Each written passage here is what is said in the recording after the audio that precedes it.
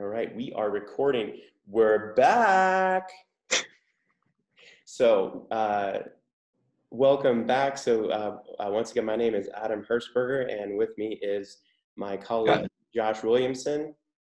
And we took a little break during the summer months, family things. I was teaching a summer course, and it's fine.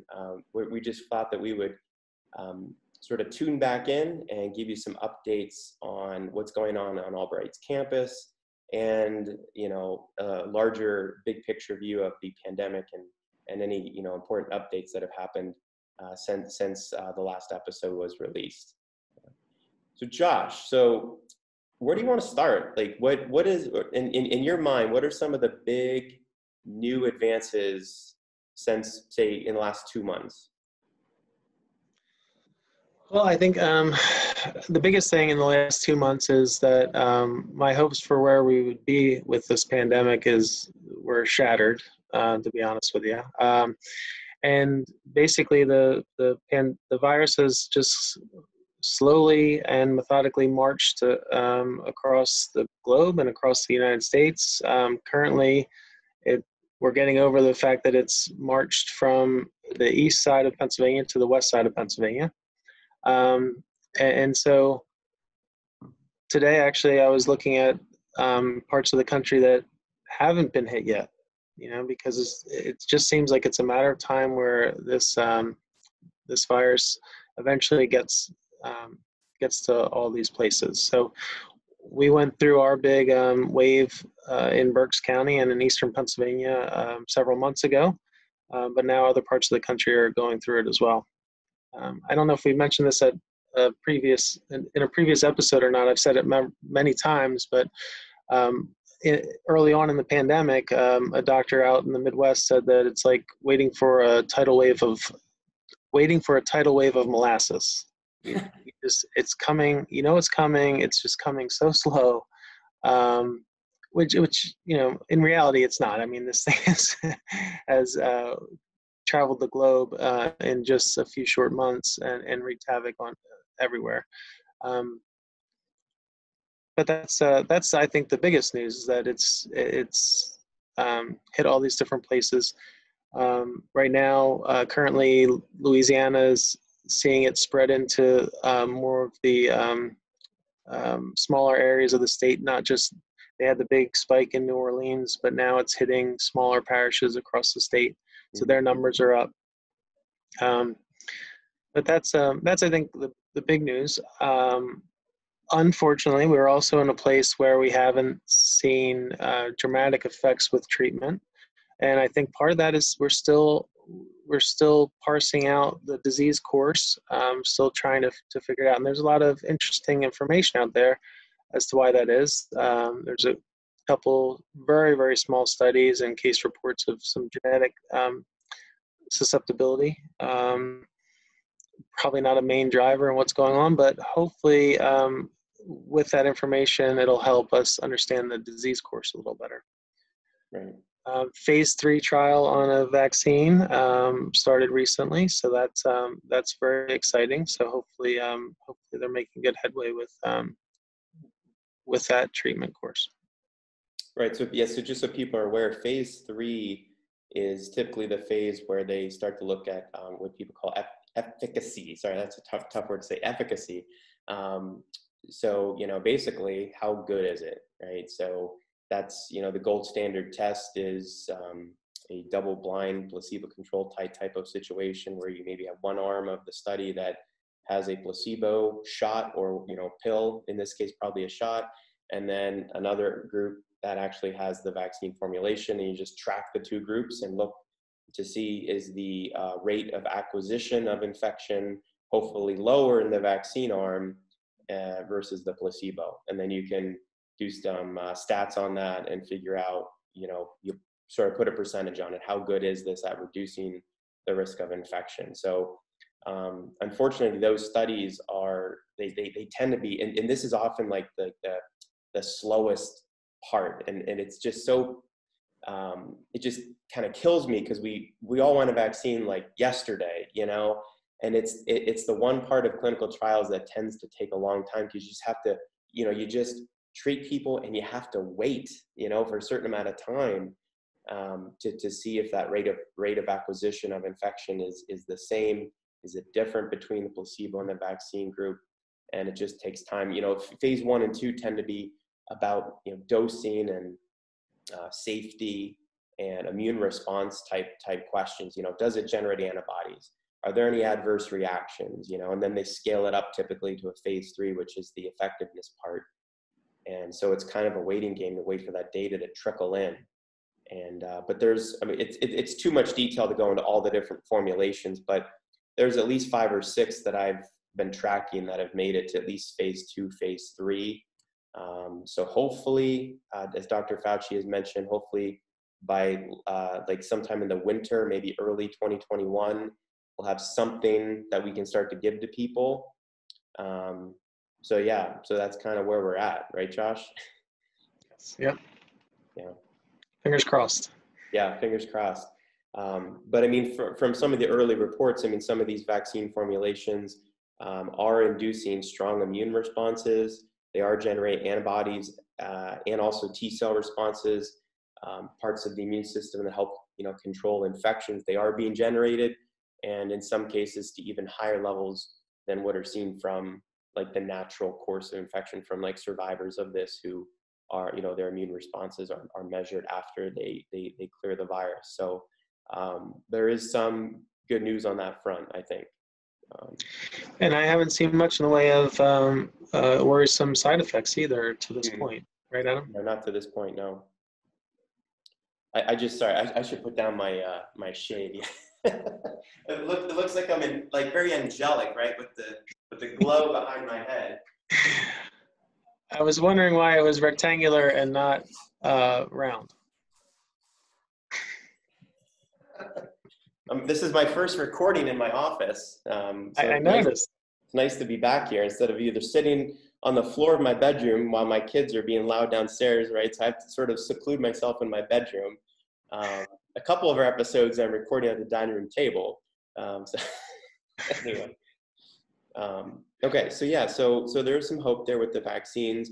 I mean, so I was hoping you'd actually be able to comment. So as far as I can tell, hydroxychloroquine seems to be, in my opinion, like finished, right? I mean, unless there's something that you've seen, it doesn't really seem to have an effect. It's been shown multiple times. I think that's probably put to bed. Like, what do you think? I think from a medical standpoint, it doesn't look good. I just had to have the conversation with my father because he doesn't understand why there's such reluctance in the medical community about supporting this medication. And I had to explain to him that, that this is very difficult, and I don't want to say that I would shut the door on any treatment right now because I think this is what I told him. The biggest problem right now is that we're still trying to define the disease course. We're still trying to parse out the difference between the problems that patients are getting from the immune response compared to the infection of the virus itself. We're still trying to understand how it affects each organ system. There's a lot of work going on there. And maybe hydroxychloroquine will have an effect for people with this particular manifestation of symptoms from the virus. Maybe, but you're right. It's not the data so far is not looking good, especially for hospitalized patients, especially for keeping them from progression of disease or from dying. In fact, we mentioned the Solidarity trial from the World Health Organization, and it didn't take them very long to drop that arm of the trial because the patients weren't doing well. Right, and that is pretty common. Just so people are aware, there's always sort of like intermittent analysis that goes on during these trials. So you have an independent, usually like an independent, some kind of review board that every so often they periodically review the data, because what you don't want to see happen is the treatment actually make things worse. And so that's why you have these regular check-ins to see, if it's making it worse, then you can halt the trial. Or if it's not having any effect at all, then perhaps you can also halt the trial then as well. But definitely if it's having a harm. And I don't think hydroxychloroquine, Or if by and another large, arm is is doing causing so well, harm. so you won't want to withhold. Yeah. Go ahead, Josh. No, I'm sorry. Or if another treatment is doing so well, then you want to switch all the patients to the treatment that is doing so well to try to. Right, on the flip side, right, if it's really doing well and everyone's, like, say, getting cured, then you could halt and give the placebo people, let's say, the actual drug. Exactly. You can go both ways. And I'm not trying to suggest, by the way, that hydroxychloroquine is causing people to, I haven't seen data where it's really causing harm per se, although it's hard to know for individual patients, but in general, it doesn't really seem to show a benefit. And also there's a recent study in vitro where some researchers took, like, a common cell line that people typically use in the lab. They're called a vero. So they come from an African green monkey, I believe, or a civet, something like that. But it's coming from a non-human primate, like a kidney epithelial cell, right? And hydroxychloroquine does inhibit replication of SARS-CoV-2 in those cells. But when they had what they call, like, I think they used a airway epithelial, they tried to mimic a human airway epithelial layer. And so they have this, like, liquid air interface. They have these cells growing in a very particular way to try to, it actually causes them to differentiate, to become more like an actual airway cell. And in those cells, the drug was found to have no effect. And so in a cell that is much more closely mimicking what the virus would actually see in a person with these human airway cells in vitro and in a test tube, it had no effect. So I think I would trust that data a little bit more than coming out of the monkey cells, right? So there's that data in vitro, along with the studies that have gone on hydroxychloroquine. Like I said, I think at this point most people are not trying that anymore. Some other updates. So remdesivir, which is something we discussed previously, that's an actual antiviral drug. So that targets one of the enzymes of the virus to kind of halt it from growing. That has still shown, to my knowledge, some benefit, especially in severe infections. I think, correct me if I'm wrong, I think there's still some evidence, like shortened hospital duration or like lower death rate or something like that. Do you have any updates on that one, Josh? No, I think you're right, though. I think that's the last information I saw on that as well. Now, the unfortunate thing, that is administered IV, correct? Right, so that's going to limit its usage unless you're basing a hospital. Right, so that's remdesivir. I think there is some, it might help some people. And the other one is what, dexamethasone? That's a steroid, correct? Yes. There's been some evidence that can be helpful as well. Do you know anything more about that? And again, that goes back to the timing of treatment and where the patient is in the disease course, and which effect of the infection has on their body. So the dexamethasone is used commonly for a lot of infections to halt that cytokine storm that we've talked about in the past. So kind of the idea is that maybe the antiviral medicine early on will help the body block replication, and then the dexamethasone maybe later in the disease course when the patient's immune system is causing so much problems. Yep, I think that's spot on. Yep. But again, sorry, go on. No, I was just going to say, unfortunately, it's still, they're still teasing that stuff out, and so there are a lot of treatment courses described and being looked at, but again, it's going to take time until we, can tease out that this treatment is best for this patient at this time. Right. It's a shame after 6+ months, right, roughly. And at this point, today we have 18 million people worldwide infected, that despite the incredible amount of work by so many people and all their effort, it's a shame that we still don't have some hard and fast answers yet. And so it just shows you how hard basic research is, right? Basic science research, basic medical research, especially when you're dealing with live patients, right? Like human bodies, every single one of us is different. And so the infection course could be slightly different. The way a drug reacts in our bodies could be slightly different. And so it's really hard. So you mentioned about the cytokine storm and things like that. Since the last time we had an episode, as far as I'm concerned, I mean, some of the early things we've been discussing are still true.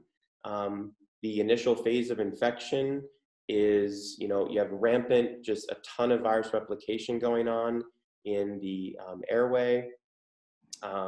They can detect virus by nucleic acid testing. So, like nasal swab and PCR, they can detect it in the airway and even in the feces, right? And things like that at different spots. And then it seems that there's sort of like a lull where a lot of patients seem to start to get a little better. They start to feel a little bit better. And at this point, we're probably like a week to 2 weeks into the infection. And then week 2 to 3, you've got this cytokine storm that you brought up, Josh, that it seems that in some people, most of the pathology, most of the disease is caused by this overactive immune response.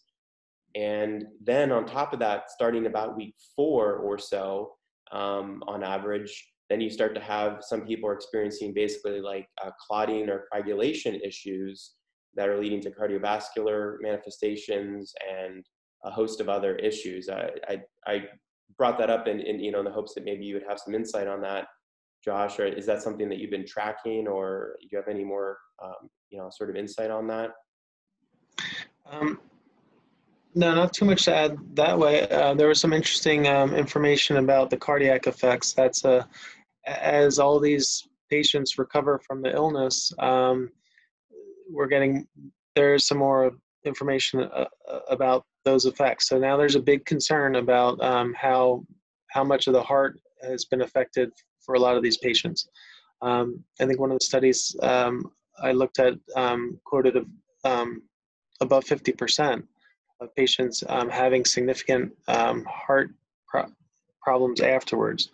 It appears that, so in fact, one of the guidelines talk about treating patients who recover from COVID as if they are recovering from a cardiomyopathy. So really limiting their aerobic activity because they're at risk for having a heart attack in that recovery phase.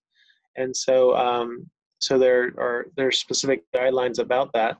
And the question now is, does everybody that's had COVID need to get a stress test before they get back to full exercise?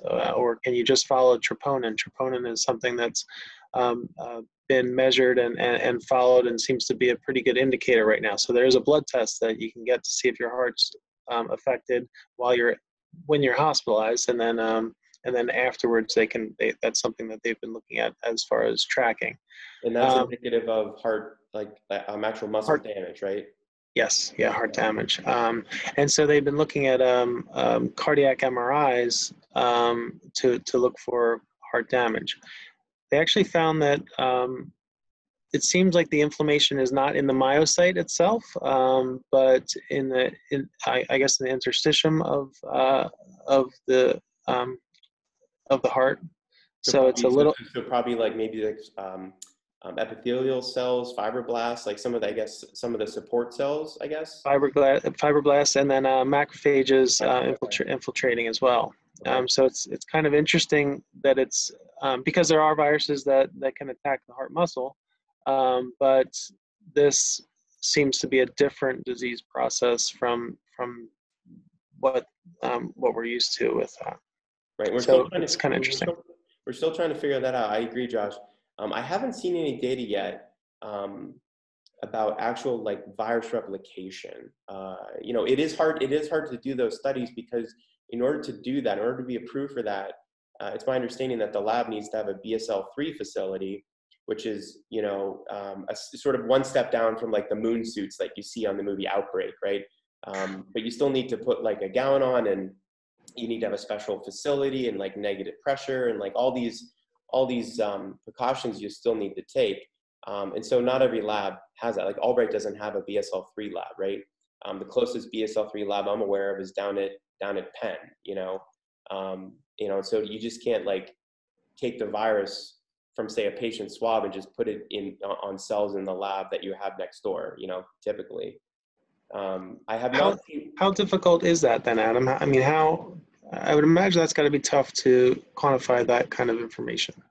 I think the hardest thing is probably the facility itself to actually have the funds and the resources to have one. I mean, once you have that, I mean, we used to grow stuff from mice. So, like in my postdoc, we would try to grow virus from infected mice sometimes. And I mean, it's easier in a mouse, of course, right? But you can imagine if you could take a biopsy of some sort from a tissue, you can literally just sort of grind it up and just literally just sort of add some of it to cells that can be infected with SARS-CoV-2 and just look to see if there's infection going on in those cells, right? If there's no live replicating virus, then the cells will look healthy and but there's a term that people use in the field. It's called the cytopathic effect, or CPE for short. And basically, it's a hallmark of viral infections that cells just basically look sick. They just look different.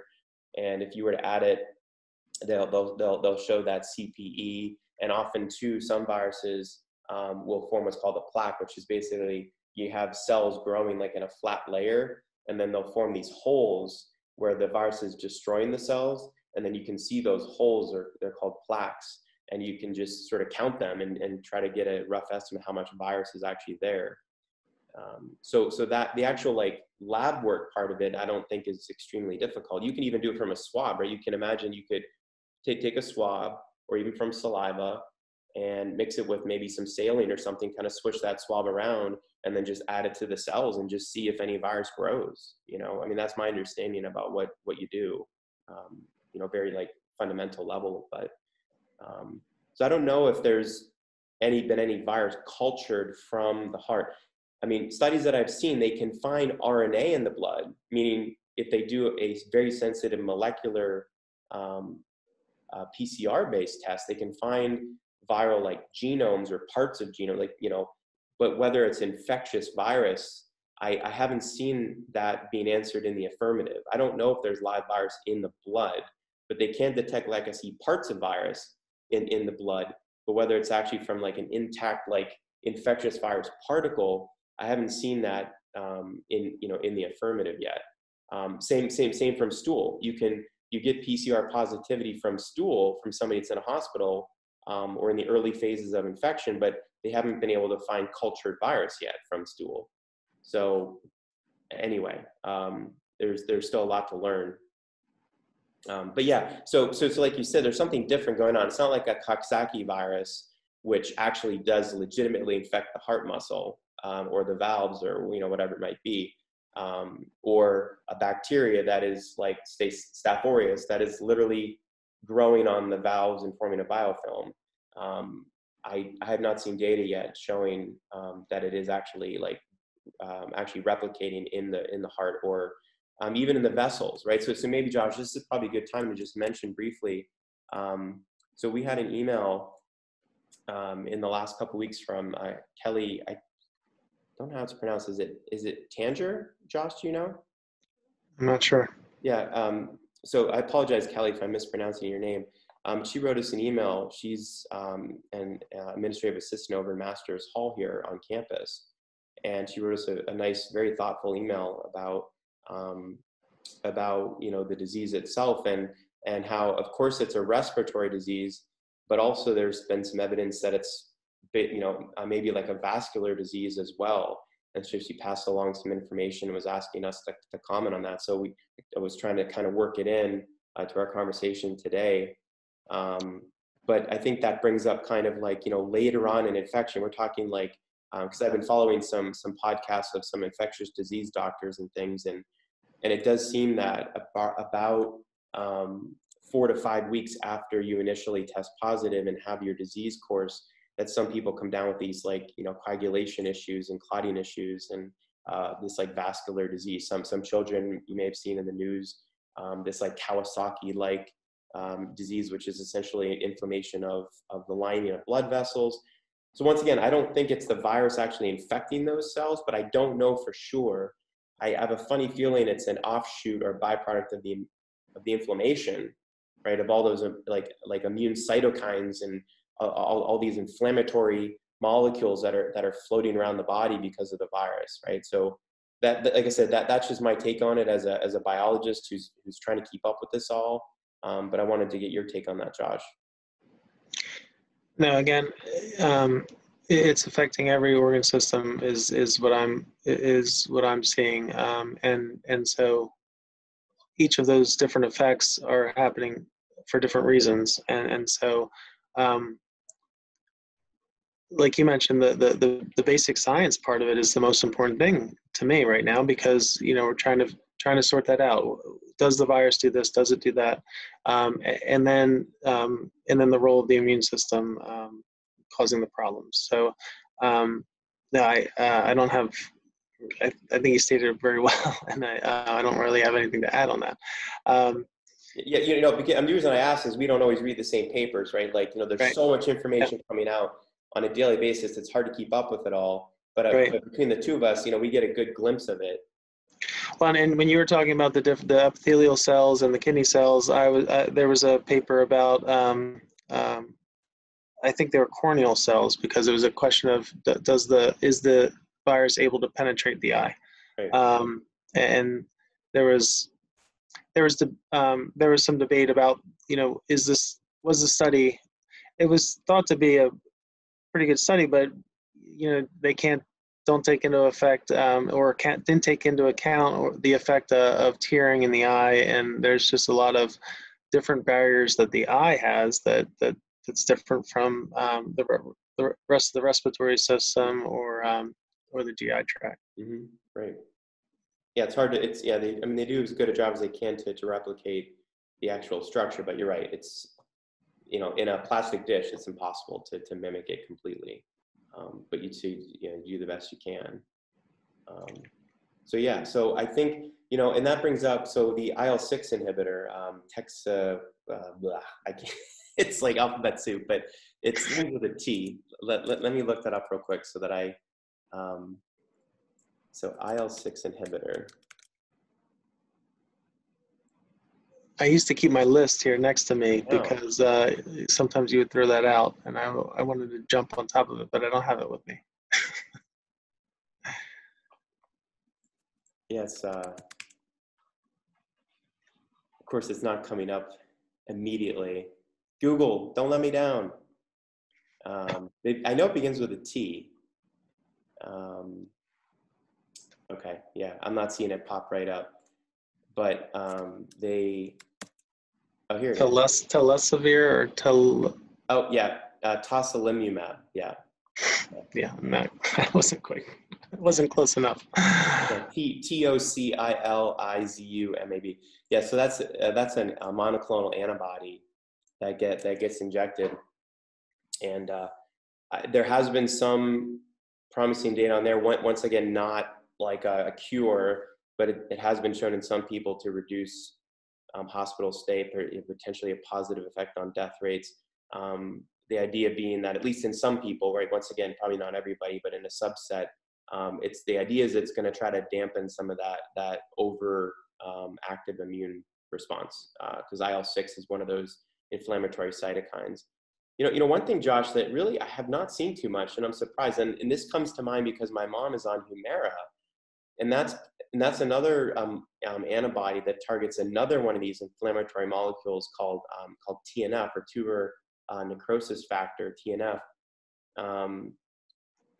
But it's another one of those cytokines that's elevated during this overly active immune response, and part of that cytokine storm. And I wonder if people who, there are millions of people worldwide on Humira and Remicade and therapies that target TNF, and I'm wondering if they fare better or not. I have not seen anything mentioned about that.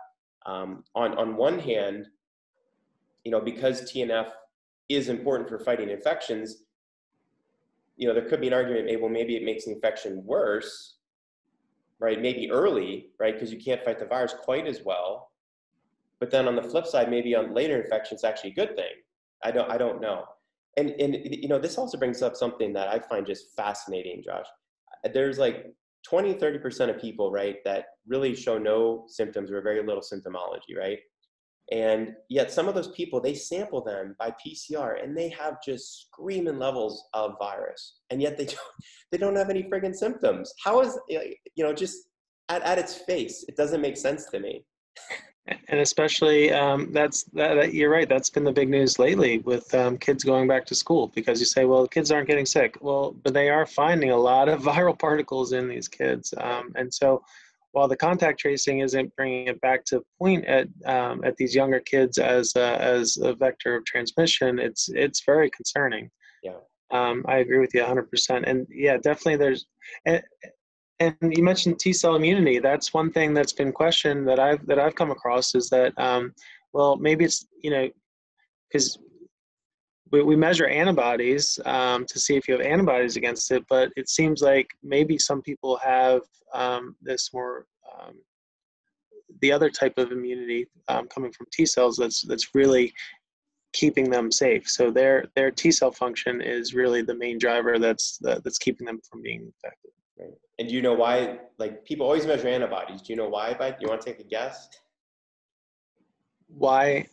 I'm sorry, what's the... You always hear about antibodies. You always hear about antibodies, right? Do you want to take a guess as to why that is? What, for these studies? Because you can measure them. Yeah, you can measure them very easily. You can measure them very easily. It's just convenience. It's actually quite difficult to assay T cell responses, and so it's hard to do. It's expensive. It takes a lot of time, special expertise, and so that often. And that is when we have kids that have immune problems. That's a lot of parents will come to me and say, little Johnny's always sick. He's always sick, and you have to say, well, yeah, kids this age will get sick 6 to 8 or 10 to 12 times per year at 10 days per illness, and that's a lot of sick days for anybody. But then you really do have kids that are beyond that, and then I send them to the specialists, make sure that the right tests are done, because you're right, it goes from those tests, looking at the simple ones, the IgG, the IgA, the IgM, the IgE, the IgG subclasses, and then it goes on to the next test and the next test and the next test. And those are now, I don't even know what the lineup is anymore, because I'm sure it's much more advanced than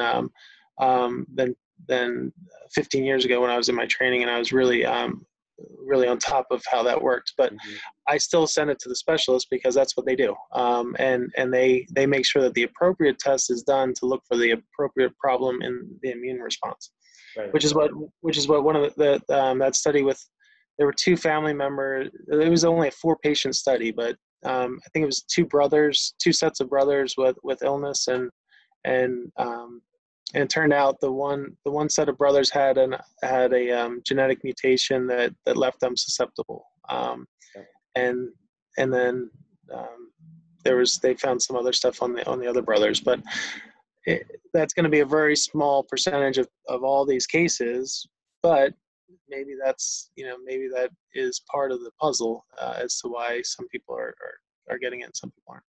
I really do think that's actually probably the majority of the explanation is on the patient side, because as we mentioned before, the virus in the world of RNA viruses that have RNA genomes, this whole class of viruses, coronavirus, is the most faithful, right? I mean, it has the lowest rates of error, the lowest rates of mutation of all known RNA viruses, and so it's not mutating rapidly at all. And so if you infect 1,000 people, right, with the same virus, the exact same nucleic acid sequence, you're going to get a host of clinical outcomes, right? It's going to be a range from infectious dose to where they get infected, how they get infected. And then on top of that, like you mentioned, Josh, their genetic background, it could be a lot of things, right? Including even like obesity, diabetes, like on top of other genetic predispositions. So I do think that it's mainly on the person side why we see such a range, not on the virus side. Yeah, that makes sense. Yeah. You mentioned about school-age children. I mean, this is something that I've been thinking a lot about recently because we live in Boyertown School District, and districts everywhere are debating what to do. You know, I do think that people are being a little bit, just a little bit, what's the word? I think some people are not being careful enough when they talk about transmission with kids, and you brought this up as well. It's not as if kids have been shown to be not infected or they cannot transmit. It just seems that they infect at lower levels. But, you know, I mean, there's just a report from, I think, out of Georgia, to sleepaway camp, where Yes, like 160 some kids got infected. out of 600 or something. Out of 600 something, or And- and all of the camp counselors and etc. All the adults were wearing masks at all times, and the kids were not. So yeah, I think kids can transmit. I don't think they get as sick in general, right? I think that's true. But a lot of this data that came out about kids, you know, came out when we were all in a lockdown and school was canceled. Well, of course they're going to get infected less frequently. They're not at school, you know. Yeah, I was going to say the exact same thing. I like this one, Adam. I'm sure you saw it because it was all over the place. But the CDC announces that fever, cough, shortness of breath are the 3 most common symptoms. Well, guess what? But if you didn't have those symptoms, you couldn't get tested Right. for the half of the pandemic so far. So of course those are going to be the most common symptoms. Right. And on top of that, selection bias is just unbelievable. Oh, absolutely. Right. And it all comes back to testing.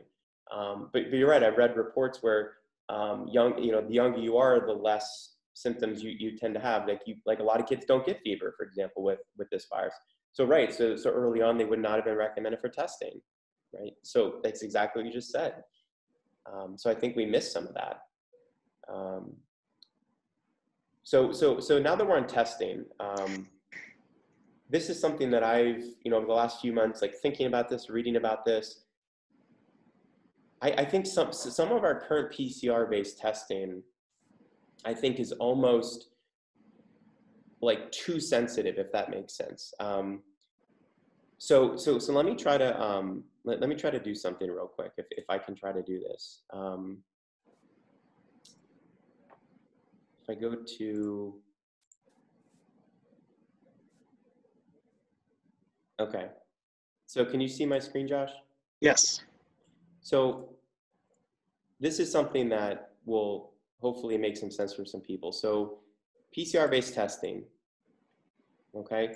It's the one that you hear about in the news all the time is a PCR-based test, and so the viral genome is made of RNA, and so what they do is they convert that to DNA in a tube, and then they do PCR from that. PCR you have to do off of DNA, right? So you convert the genome of the virus, which is RNA, to DNA, and then you conduct PCR off of that. And I'm just gonna draw this very quickly here. So what you look for, so over on this axis over here is fluorescence, okay? And this is called a real-time RT-PCR assay, okay?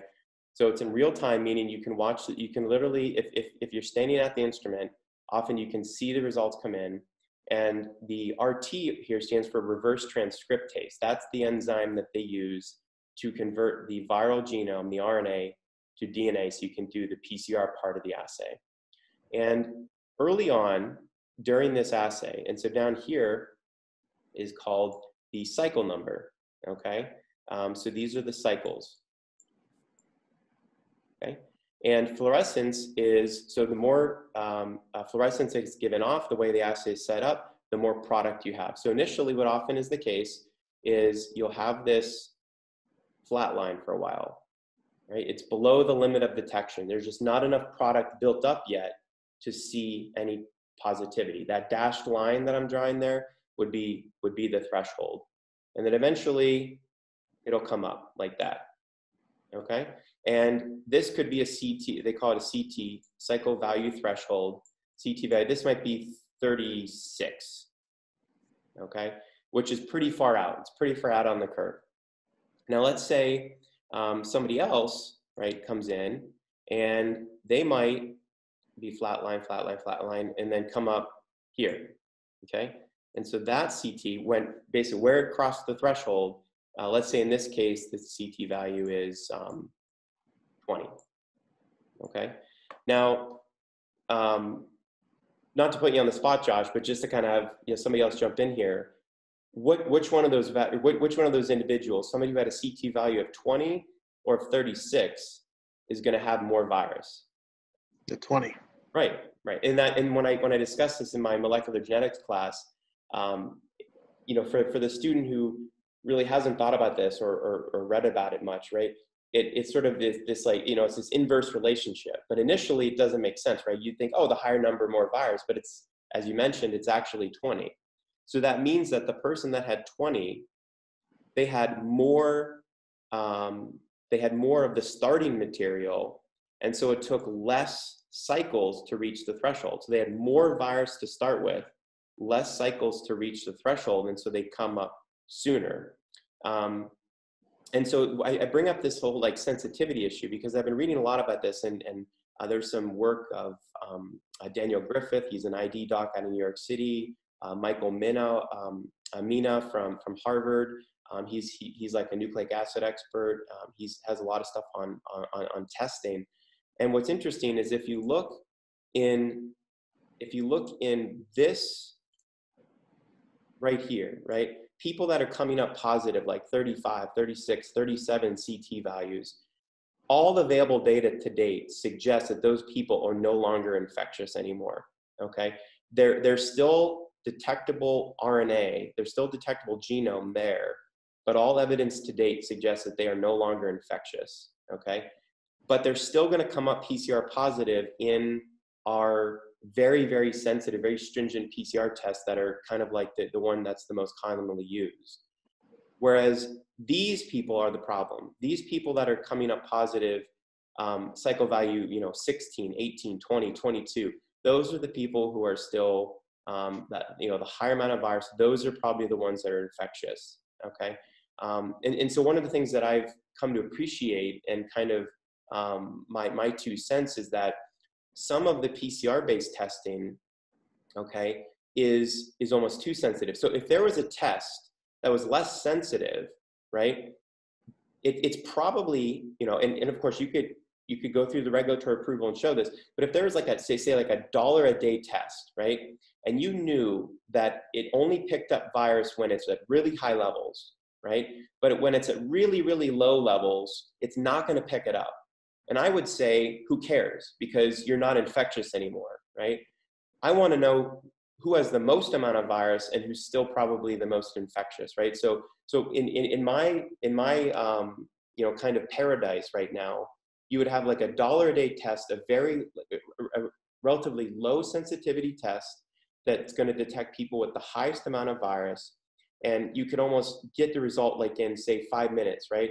$1 a day, and give it to kids before they go to school, or before you go to, like a kid in college, before you go to class, or before somebody goes to work. And if you come back positive, then you don't go to school that day, you don't go to school, you don't go to work that day, and maybe you begin your like 2-week quarantine then, right? But anyway, that's just a little background on the test for people to hopefully you follow some of that. You can write in with questions if you have any. But like I said, I'll get off my soapbox for a moment, Josh, but that's kind of like my take on where we're at now with testing. I think the bar is too high for these tests, right? And in order for a test to be approved, it has to show like X amount of sensitivity. And I'm wondering if it's too high, the bar is too high, and the tests are still too damn expensive. So I wanted to know if you had any thoughts on that, Josh. I read a similar. I read an article that said the exact same thing that you're saying, and because that, from my understanding, that they could make that test. Somebody can make that paper test, like you said, for about $1 a day, anywhere from 90 cents up to $5. I think was the range, something like that. A paper test that gives you a positive or a negative, almost almost like a home pregnancy test, except less, even less, less bells and whistles. And then you're right, you could test every day, and then we would be in really, really, really good shape. But these companies apparently are fearful to develop it because, as as you mentioned, the process to get approval is takes a long time and is very, very expensive. And so they're fearful that with a low sensitivity that they won't get approval. Right. And so I think you're right on the mark on that. And I think that is very interesting that these PCR tests, we may have mentioned this before, but the panels that check, there are panels available for, so you can do a respiratory panel on a patient that looks for 20, I think it might be 20 different viruses that cause respiratory illnesses. And so you do the same swab that patients are getting right now to check for COVID, you send it off to the lab, and 24 to 48 hours later, you would get the result back. And I've had personal experience with lots of patients getting multiple potential positives back. And you say, well, okay, Susie doesn't have 5 different diseases going on. Susie probably just has rhinovirus. But at somewhere along the line, she came across these other pathogens, and it is scary sometimes because it you can check for pathogens that cause meningitis, pneumonia, more serious illnesses. And I'm always thankful when I would make the phone call to tell a parent what the results were when they would say that the patient was doing better. You say, okay, well, then let's not worry about these other things. You just call me if anything else comes up. Right. It's like, it's like 23andMe. You get all this information. What does it mean? Right. Right. You have this disease allele you're a carrier of, and then all of a sudden you get like freaked out about it, or like you said, you might I think a certain percentage of the population, I think it might even be something not insignificant, like 20% of the population we're colonized with Neisseria meningitis, and we'll never get meningitis, but we have it in our, in low amounts in our airway. And yeah, so it's one of those things. It's like you get freaked out because of like this data overload. Right. So, yeah. But anyway, that's just, I don't know, that's just kind of my, and I feel like it takes, probably coming down from the White House to the governors to everybody. But for some reason, I don't know why, but it all started and we've gone down this path, and people in their mind, they have, if it's not 99% sensitive, then it's not useful information. And I would argue that if you had a test that was, say, 70% sensitive, and if it missed the people that are like, cycle number 36 and above, like I said before, I would argue I don't care. Like they're not going to be this, the spreaders anymore. They've reached their peak. They're post peak now, and it's the people that have high amount of virus that are going to be spreading. And by the way, we're talking like in order to be a spreader, I've seen data suggesting that you need to have millions of particles per, say, like milliliter per volume of sample or whatever, like millions of copies of RNA per mil of sample. We're talking a lot of virus. And that's the other thing too about like studies that have looked at, like, say, surface contamination. I don't think surface contamination should be discounted, but I do think that it's largely respiratory. But if they place experimentally some virus on some, say, cardboard, right, and let it sit, they're using the most sensitive PCR-based test possible to then try to sample that cardboard to see if the virus is still there, right? And lo and behold, it is for a certain amount of time, right? But is that enough virus, like that, the 100 or 1,000 particles that are on that cardboard? My gut tells me no. That's not to say that, if someone who had high amounts of virus just touched a doorknob, right, and then you touched it, and then you put it in your face or, or on your eye or something, that's not to say it's impossible to get it through surface contamination. You just have to be careful. But I still think that it's not like the major driver of this. So. And you mentioned the cost of that test. Just so that our viewers know, the current test about $110 for that PCR test. So And it's just too expensive for somebody to get that on a regular basis. Yes. You know? Yes. But really, in order for us to come to the other side on this, I think it all comes back to testing. If you knew before you went to work that day whether or not you're positive, then you just stay home and you quarantine for 2 weeks, let's say. And I really think if we were testing more, we could beat this thing down relatively quickly. But that's not that has not happened. And it doesn't seem to be making a rapid progress on that front. And it's very frustrating for me. So now I'm thinking, Adam, that if one of our viewers would like to invest, I'd like to go together with you, and let's just say we missed COVID and we missed that entirely, but I'm thinking flu, and let's go for it. Let's go for it. All right. Yeah, you can be the face of you can be like the doctor right in the commercials, right? They put on the lab coat and the scrubs, and they look all official, right? And yeah. I'll just be the lab grunt working in the lab. And then, it always goes, the medical establishment doesn't want you to know. They're keeping you sick. Right, exactly. And we have the answer. We're going to make you well with our paper flu test. And then at the end of the ad, there's that like speed talker, right? Who does like auction. He's an auctioneer, right? Doing all like the contraindications at the end of the ad. Yeah. The FDA has not approved any of these for any treatment. This is not meant to diagnose or treat. I thought they just said to diagnose it. if you have an ingrown toe, if ingrown toenail, don't take this medication. Oh man. So we have a few minutes left. What are some things that we haven't touched on yet that might be useful for our first kind of episode back in a while?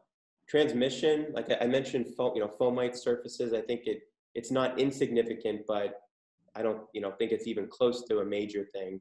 I was reading something that, and once again, some of this is coming from, like I said, I follow Daniel Griffith quite a bit. He's an ID doc.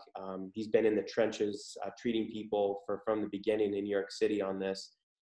And he's been highlighting some research. It seems that, from what I'm gathering, that, well, number one, we still don't know what size respiratory droplets this is on. Is it on the really big guys that are going to fall to ground quickly? Or is it on the very, very, very small ones, almost like aerosols that are going to stay in the air for longer? I still haven't seen a definitive answer on that. Have you, Josh, seen anything definitive yet on that? No, and I think that eventually we're going to come to the point where we say that that spectrum is not a dichotomy between an aerosol and a droplet, and I think it will change the way we talk about that and the way we look at it. For a good thing, I think it's all the work that people are doing with fluid dynamics and all that stuff that you read about, and the masks, what masks are working, what aren't. I think that's a lot of good information that's going to come out of this for the future. Right.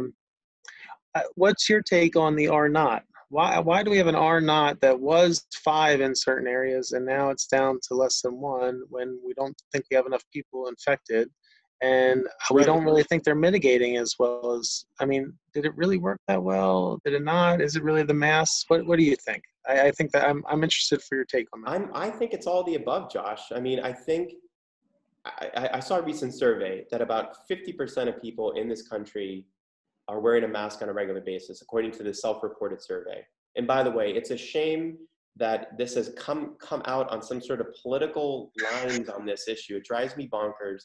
Right. But like the whole mask thing, wear a mask. There are studies that show that it reduces transmission. But I think, Josh, that just awareness, distancing, wearing a mask, I think that has helped, right? But it's also so frustrating because yeah, you're right, the R naught, so how many people does one person infect, right? So an R naught of 5 means that one person infects 5 people, In order for this thing to, quote unquote, flatten the curve, you have to have an R naught of less than 1, right? So that one person is infecting on average less than one person. That's the definition of a line going down. I do think the masks have helped. I think awareness, distancing, but it's also very frustrating because if we had now testing into that, right? If we had widespread testing, true widespread testing, along with the other things that we just mentioned, I think within a month or less, this thing would go way down, right? Way down. And which we're seeing in some countries. You right, know, what you're seeing, and so that makes Italy's been doing great. Korea, yep, South Korea. yeah. Yeah. So and it makes me even more frustrated. You know, do your part. It's sort of just like, you know, helping out your fellow brother and sister, you know, your fellow citizen, you know, wear the mask. You're protecting yourself as well as helping to protect other people. You know, it's basically for the public good. And it's not as if there's no evidence suggesting that it doesn't work. You know what I mean? So And it is, I think it's easy. You know, I live over in Ole. It's easy. Ole, Boyertown. I socially distant all the time. You know, I've never lived in New York City. I've never lived in downtown Philadelphia, Baltimore, but I get it. You know, if your house is, you know, 500 square feet, your apartment, and you live there with 2 or 3 yeah, people, or you live with 9 or 10 other people, yeah, then yeah, you can social distance. And if half of that group is an essential worker and they're being exposed and they're riding the bus and the subway, that's not easy. But you're right. Everybody else should be like, especially for those of us that can. And then places like New York, you know, they went through it and they're, knock on wood, doing very well now. But it's just a shame that it's hit every area. Like I mentioned in our meeting today, I'm fearful about St. Louis is our next, you know, the next big one, I'm afraid, to fall, because, you know, all these inner city areas are just, somebody eventually brings it in, and it takes hold. right. I mean, you mentioned about the crowded household, and you're right. It's you know, like whether it's multi-generational or whatever, you know, we can't all live like, you know, locked up in our own rooms all the time, right? Like you said, if you're an essential worker, you got to go out and do that job, and those people play an important role for our society right now, right? But hopefully, if they're wearing the mask and washing their hands and doing all of that while they're out and about, it should theoretically greatly reduce their risk of getting it to then take it home with them. So as long as they're doing those practices at their job, I would think that it would help, you know, greatly reduce the, you know, the risk of that happening. I think that is happening in some areas, because there are some highly densely populated areas that it's not really spreading that much. Right. So anyway, I mean, I think we touched on a lot today. There'll be certainly more stuff to give updates about. I think if you're okay with it, I was thinking maybe once every like 2 to 3 weeks throughout the fall, you know, as different data come in about vaccine trials or, you know, some study about this or that. But hopefully we're still in our offices for these future meetings, because I don't want to go back to being like on lockdown or anything like that. So I hope so. We've been in good shape here in Berks County, so hopefully things stay that way, as we get back to campus, um, and the school districts open up and everything else. yeah. But we'll see. Yeah, that's going to be experiment of sorts, right? We're going to see that experiment going on very quickly. Boyertown, I guess I will keep it. I'll keep my comments to myself. I mean, we're running the gambit in this area, right? This area of the country is very interesting. We have some districts who are online only. We have some districts who are like Boyertown that are 4 days in person, full days, and other districts are 5 days, full days. Some are doing 2 days on, 3 days, 3 days online. So we'll see, right? This is literally an experiment going on, and we'll see how infections are going and kids getting infected and all those things. I hope for the best, you know, knock on wood. I think there's some real wood in my desk somewhere. It's made of particle board. It's real wood there somewhere. So anyway, yeah, we'll see what happens. But, you know, anyway, I mentioned this at our one pandemic task force. It's very frustrating when you, once again, about the masks and why this has become such an issue. I have no idea, and it's a shame that there are parents who are just so against their kids wearing a mask at school that they're, because of HIPAA and, you know, health policies, They're saying, you know, my kid cannot wear a mask for some condition, I suppose. And due to HIPAA, you can't ask for any documentation or proof. And therefore, my kid is not going to wear a mask during school. And I don't know what's going to be like in my daughter's room, but we want her to wear a mask. We want her to go back to school. We also want everyone to stay healthy and safe. And so I would say for any district out there, for whoever's listening to this, probably not many, right? But I would say, and I voiced my opinion to the Boyertown School Board through email, but you know, they get inundated with so many emails. I would say, if you can't wear a mask, then you must wear a face shield at least, right? Because a face shield is not going to impair breathing, okay? But it might help reduce the spread of it. And so I would say, if you can't wear a mask legitimately, then you have to wear a face shield. And if you can't wear either, then you should have to stay home, because if you can't wear either of those things, you really shouldn't be exposed to the virus anyway, because then clearly you must have some sort of like respiratory medical condition where you would not want to get infected with this to begin with. So why are you even at school or at work, right? If you can't do a mask or a face shield. So that's sort of my little. I agree 100%.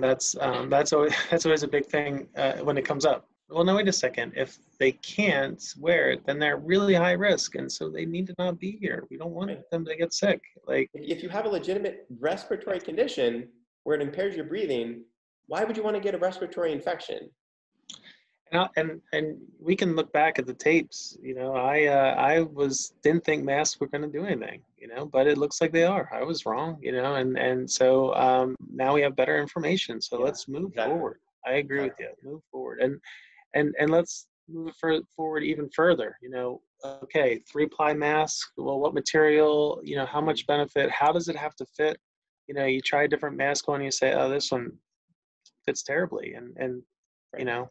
So there's a lot of work that could be done to move us in the forward direction, instead of going back to, like you said, you know, coming up with excuses to just not do what's the best thing for everybody, really. And I just want to let people know, I'm going back teaching in person. All right, I'm not staying at home. Okay, and some people can't. They have a medical condition, or they're you know, some professors might be, you know, in an age group where they're more at risk. And so I would say, by all means, stay at home. I'm not in one of those risk groups that I know of. I don't have any pre-existing conditions I'm aware of. And I want to get back in the classroom, and I'm going to try to do that, you know, but I'm going to wear a mask the whole time and all those things. When I'm in the hallway, walking around, I'm going to have a mask on, right?